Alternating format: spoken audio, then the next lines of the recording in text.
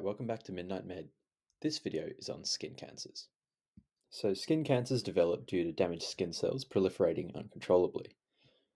Skin cells become damaged primarily due to exposure to UV radiation from sunlight and from other means like solariums and tanning beds. The main risk factors for skin damage would be things like age, because you'll progressively accumulate more insults to the skin over time the older that you get. Skin type, so people with fairer skin are generally going to be more prone to developing skin cancer than those with darker skin. And occupation, so things where you're going to be in the sun a lot, so outdoor activities like sports coaching or working in construction, things like that, you're generally going to be exposed to the sun a lot more, and you're going to be more likely to be exposed to UV radiation and have damage to your skin as a result of that. And other things, as I mentioned, like tanning beds and solariums, saunas, those sorts of things will increase your exposure to UV radiation as well, and therefore your skin is more likely to become damaged. So depending on the type of skin cell that's affected, the skin cancers will have different characteristics and potential for metastasis. But before we go into the actual cancerous lesions, I just want to discuss a couple of premalignant lesions. So the first one is actinic keratosis, and these are more commonly known as sunspots. They're crusty lesions on sun-exposed areas. So the face, the arms, the legs, the scalp in someone who's bald. And these are premalignant and can develop into SCCs or squamous cell carcinomas over time. They're treated with 5-FU, so 5-fluorouracil, which is a chemo drug that's applied as a cream in the case of actinic keratosis. There's also another cream called imiquimod, and also cryotherapy, which is burning it off with cold. The next lesion I want to talk about is keratoacanthoma, which is a small papule with a keratin plug in the middle. It's related to SCCs, so it's always treated. Again, 5-FU, methotrexate, surgical excision sometimes, and Mohs surgery, which is a type of micrographic surgery where they take little bits of the skin, little bit by little bit, generally done in more sensitive areas. And the last one I wanted to discuss was Bowen's disease, which technically is cancer. It's squamous cell carcinoma in situ, which is basically still at the level of the epidermis and hasn't invaded yet. So this can be treated again with 5-FU imiquimod as well as photodynamic therapy. So squamous cell carcinoma. So these develop from sun-damaged keratinocytes and account for 30% of all non-melanoma skin cancers. They're usually ulcerated in the middle with an outer crust. So you can see in the picture on the left, there's an ulcerated region in the middle and some crust on the outside. The difference between this and something like an actinic keratosis is that the actinic keratosis wouldn't have that ulcerated bit in the middle.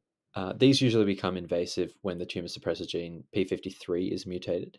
And these are quite common in transplant patients due to immunosuppression. So the immunosuppressive drugs that they're given to prevent stuff like graft versus host disease will also suppress the body's natural response to cancer cells, and therefore they're more likely to become invasive as a result of that. Surgical excision is the mainstay of management, and as I mentioned earlier with keratoacanthomas, Mohs surgery is used in sensitive areas to take little bit by little bit out. So sensitive areas would be like the head and the neck area. The next major type of skin cancer is basal cell carcinoma. These develop from sun-damaged basal cells, which are like the stem cells of the skin.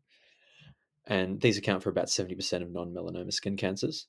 They classically have a pearly nodular appearance, as you can see in the image on the left. They're slower growing than SCCs, so there's less malignant potential. They're less likely to invade. They can become invasive when patch 1 or P53 are mutated, and patch 1 mutations are seen in Gorlin syndrome. Surgical excision is the mainstay as with SCC, and as I mentioned, Mohs surgery can be done in sensitive areas. Same thing applies here. But with BCCs, we can also use cryotherapy, 5-FU cream, and imiquimod cream to deal with these. So the last major type of skin cancer, probably the most important to be aware of, is melanoma. And these develop from sun-damaged melanocytes, and they comprise up to 5% of cancers in some areas. So very, very serious. They're characterized by ABCDE, which is asymmetry, border, color, diameter, and evolution. And the measurement known as Breslow thickness is the key measurement that determines severity. So the larger the Breslow thickness, the more severe, the more likely the melanoma is to be invasive. There are 4 main types of melanoma. So superficial spreading, which is on the left, the first image, and that's the most common. And the second image below is nodular, and does seem to be a little bit of superficial spreading underneath that as well. But nodular is a fast-growing melanoma, very serious. Lentigo maligna is often seen in older people. It is less serious than the first 2 types, and acral lentiginous is seen on the palms and soles. As I mentioned, there's high malignant potential, so very serious, important to take seriously. Wide local excision is the key and the mainstay of management. And depending on how far the tumor is invaded, you might need a lymph node biopsy or a lymph node dissection in invasive cancers, and potentially even need adjuvant chemotherapy.